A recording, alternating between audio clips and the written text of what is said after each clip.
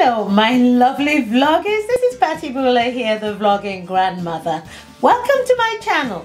This is a channel in which I discuss, I give grandmotherly advice, and this channel is everything to do with life. I also show my TV chat show in which I discuss successes and failures with people from all walks of life, and also I share my music on this channel. And I hope you would want to be one of my vloggers, and if you do, I hope you do, just hit that subscribe button and don't forget to hit the bell as well, so you'd be notified when my vlogs are scheduled to be on YouTube. Today I want to talk about courtship. I already started this series. I now have vlogs about dating. I don't know, part 1, part 2, part 3, part 100. No, only kidding. But today I want to talk about courtship. Most people think that courtship is an old-fashioned word, but no, I don't agree, because you know, the more things change, the more they stay the same. We try to invent the wheel all the time, but our grandmothers, grandparents for generations went through this, and quite successfully. Courtship leads to marriage. Okay, so you start dating, then you court someone, and then it leads to marriage, God willing, a good marriage. But this is why I'm here. You see, marriage is a union that is not without its difficulties and disciplines. So I want to share 10 things. Is it 10? Yeah. With you today to lighten up the loads of the difficulties and the messy thing that comes with marriage during courtship, which to me is the most important. It really is the most important period that you go through before you end up with marriage, proposal, etc. Because this is when respect and certain unwritten rules are actually set. They are established as a foundation, okay, for both you and your partner. These rules and understandings between you would lead to a happier and more fulfilling, enjoyable, wholesome life in your marriage. So, courtship is the period of getting to know each other, getting to know what the other person is like, getting to know how you yourself feel about them and how you react to them. You see, in my book, courtship usually involves the elders. When I say the elders, these are people who would normally act as mediators. You see, I believe in life there's always a trinity. Okay, so if you're going out with someone, your mother, for instance, might see something about them that you cannot see. They might have a feeling that you cannot feel, and if they like them, fantastic. But they should also be able to say to you, I don't think you should do that yet. I don't think you should. They should be able to tell you that. Anyway, I'll come to that later. You see, without the mediators, I have noticed that in modern times, those old-fashioned things of having mediators, like in England you had old dowagers, and people like that, just leads to divide and rule mentality from both the female and the male. When you start developing divide and rule, control comes in. This leads to abuse and even rape during the marriage. And of course it ends up in a messy and nasty divorce and unhappiness for children. So this is why I say that courtship is very important. I don't know about you, but there's so many divorces. It is nasty. I've seen people who divorce. It's painful. You have just wasted how many years of your life and something you could have planned. Okay, we spend so much planning businesses and holidays. Yes, if you say plan your life, people think holidays and they think pension. And then you know what happens? You end up in old people's home being looked after by people who don't really care about you. Seriously, emotionally, they're just there because they paid to look after you. And then you end up with empty memories, with strangers and lonely. We can avoid that. That didn't happen, 100 years ago. So why do we have it now? Because we do not invest in relationships, in our marriage. Okay, in television, we watch films that tells us we should be entitled. So if we're entitled, what about the partner? Surely he's entitled too. This is one thing that I find strange about entitlement. Everybody's entitled. Of course we are. If you're going to be entitled, I'm entitled. If you're entitled to happiness, I'm entitled to happiness. So where do we meet in the middle? This is where courtship comes in. You know, to me, I think of it as, if you want a balanced marriage and life, the three things that you have to have. Three things to me. Inquiring mind. Inquiring mind. Okay, because you're meeting, this person is a stranger. You may love them, you may be attracted to them. He is a stranger or she is a stranger. So it's good for you to be inquiring about things to do with her. Look for little signs of things that you can or cannot live with or cannot put up with. Number 2, obedient will to God and the elders. To me, that is so important. God created you and God created your partner. So why do you leave him out of the equation? He's a mediator in my marriage. God is right in the middle between my husband and me.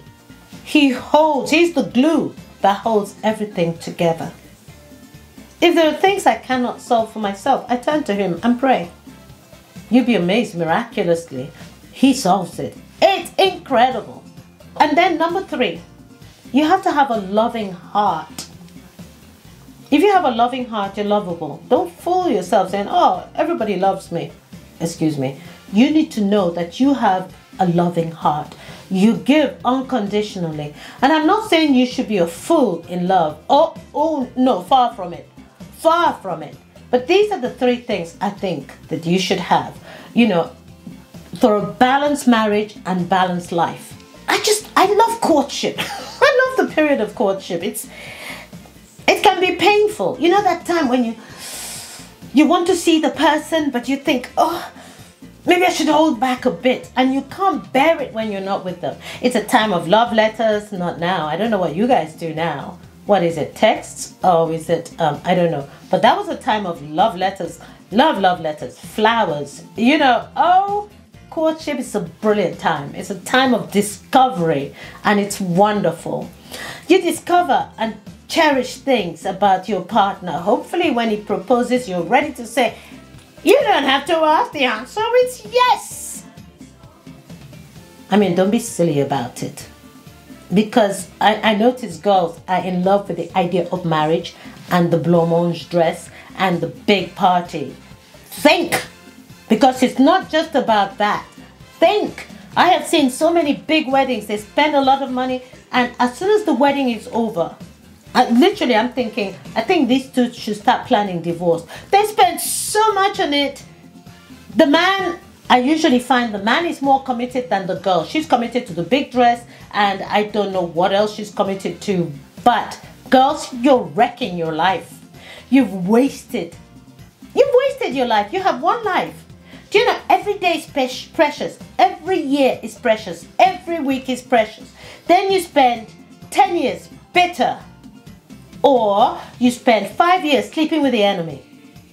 And then you're bitter about the enemy. And then your life. And then you get lines on your face. Then you become a miserable bitch. And then you bitch about everyone. This is what happens. I have seen it happen. So prevent that by having a good courtship. Have a mediator. Someone who loves you, who will tell you the truth. Very important. So many young people now, when they're courting each other, they dismiss their parents. They dismiss this. Why? Because you want to have fun? Honey, let me tell you something about life. You have fun today, you pay tomorrow. There's no such thing as a free lunch. I can tell you that. Put in the work now. Put in the work now. And I tell you, you will come out the other side thinking, wow. But you have fun now. Open your legs too easily.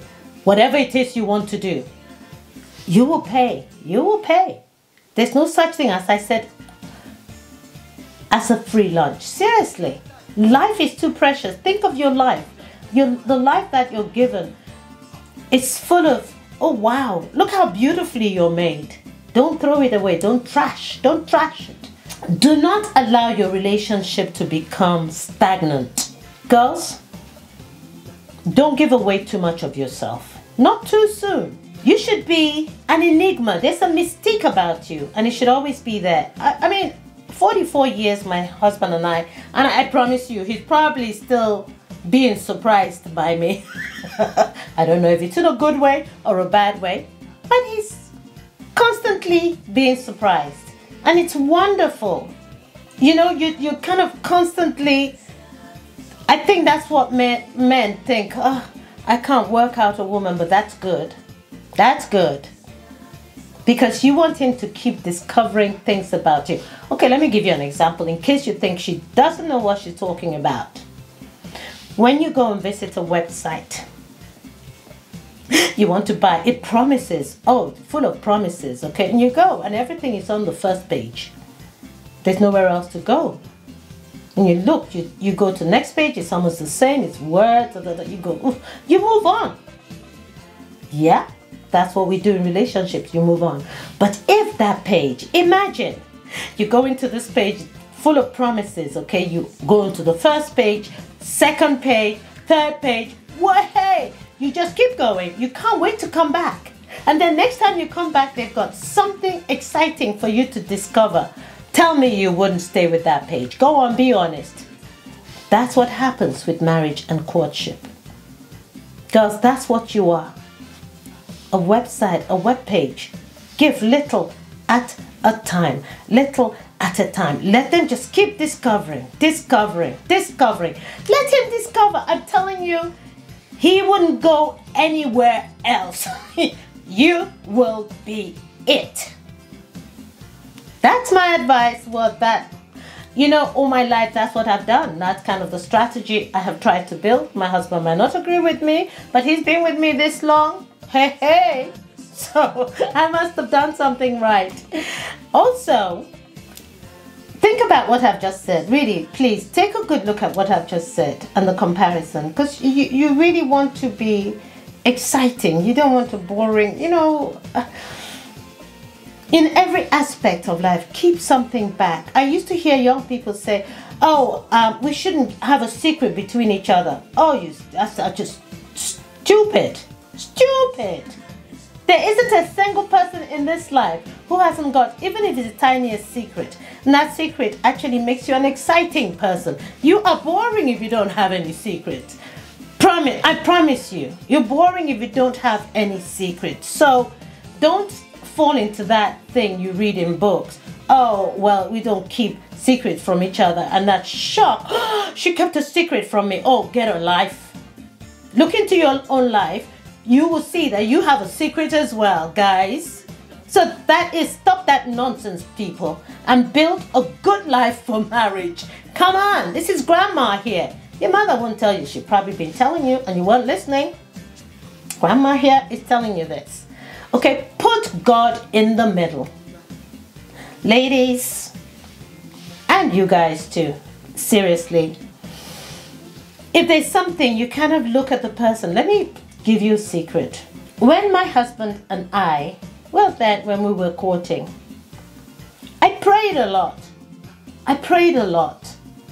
I hope he won't mind me saying this, but he was married twice before. And he had children. How do I cope with this? I need help. Help me. Is he a good man? Show me. Is he really the man that I think he is? Show me. Please, prove it to me. I am not a mind reader. Help me here. And then, when I got, well, I felt that the Lord had helped me and showed me that I've got a good man here. Never mind being married twice or not. Then I thought, okay, I need an earthly mediator. My mother. I was grown up enough to make up my mind according to the Western world. But I was still a child I still had a mother who was alive. She was very strict. So don't think I had one of those mothers who, oh, my mommy is my best friend. We go clubbing together. What? No. My mother is one of this smack, smack, smack, smack, any nonsense. And I love that. I know you guys don't. I love that because it kept me on the straight and narrow. Look where I am. Happy. Thank you, Lord Jesus. I am blissfully happy. I have an incredible partner. You know why? Because these are the things I did. I wasn't selfish about it. It wasn't exclude his family, exclude my family. That is a recipe for disaster from day one. I can tell you that. And the process of having God and a mediator never fails. I can assure you that. And your romance will be enriched. Your marriage and your romance, whoa, enriched and enjoyable for years if you follow my advice and pray. Seriously, put God in the middle of your relationship. Finally, what I want to tell you is, do not separate yourself from your elders. Do not separate yourself from your elders. It is a stupid woman or a stupid girl who allows other people to tell her that her mother is this or her mother is that. Come on! If you're that stupid to let somebody turn you against your family, is their family perfect? Honey, I can tell you, no. So do not allow somebody to tell you about your own family. Because what they're doing is taking you from your family so they can have total control over you. If he cannot accept your family, he cannot accept you eventually. Perhaps all he wants is to use you and dump you. Because if he accepts your family, you've got a good man there. Take it from me. If he accepts your family, and don't trash your family in front of your partner. You're trashing yourself. Come on, you know what I mean. That's your family. What makes you so different? Have you ever realized by the time you get older, you'll be thinking, when did I become like my mother? Oh yeah, because that is your family. So don't trash them. You've just trashed yourself and ruined yourself in a potential man who could be your best friend.